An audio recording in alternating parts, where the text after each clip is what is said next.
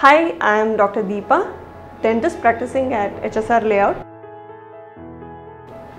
Regular cleaning is more essential when a lady is pregnant, since there are a lot of hormonal changes that she undergoes, and these hormones have a direct effect on the gums.